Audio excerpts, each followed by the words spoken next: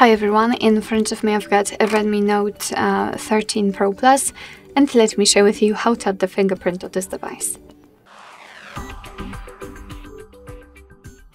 So let's start with opening the settings, and here we have to scroll to find passwords and security. Then let's tap on this fingerprint unlock here.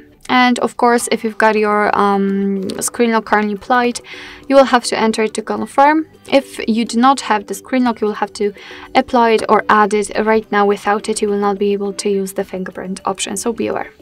So let me enter it to confirm. And as you can see here, we've got this section where we can add the fingerprint. This is the fingerprint scanner, so all we have to do is to put our finger on the sensor. Let me do it. And right now we have to do it multiple times in order to add our fingerprint fully. So try to catch every corner for better recognition, of course. Okay, I don't want to add face data, so let's simply tap on done. And as you can see, this is the fingerprint we just added. We can rename it here or remove it completely. And we can add another fingerprint. Here we can decide for what we want to use our fingerprint for, so it's up to you.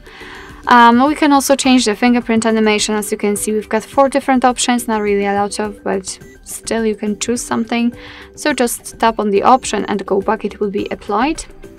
And there you've got some options like low light fingerprint unlock and show fingerprint icon when the screen is off. It's really up to you how you want to use those options.